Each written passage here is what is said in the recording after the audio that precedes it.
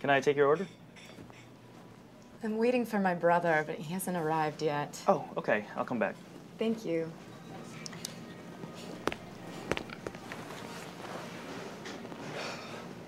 Linda, I'm really sorry. It's okay, Jacob. I've only been here for a little while. Is everything all right? Yes, it is now, but you won't believe what just happened to me. What happened? Well, first of all, I was late leaving my apartment, so I had to hurry.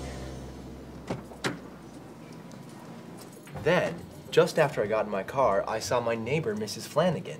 She had a heavy trash can and she couldn't move it very easily, so I helped her. Hey, Mrs. Flanagan, wait, let me help you with that. Oh, that was kind of you. Yeah, but right after, there was a problem. When I went back to my car, I couldn't get in.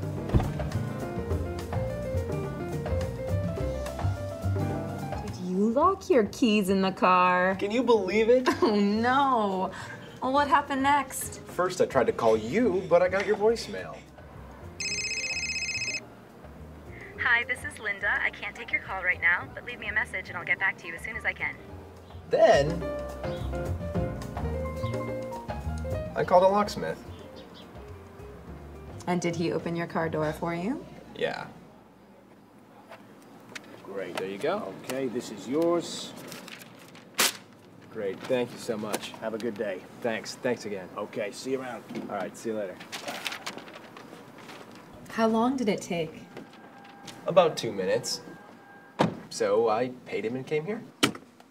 How much did it cost you? Oh, it wasn't very expensive. It cost only... What is it? my wallet.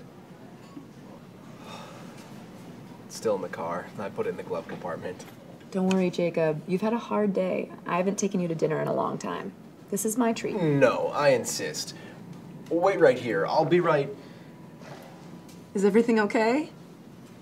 Yeah. I can't remember where I parked my car.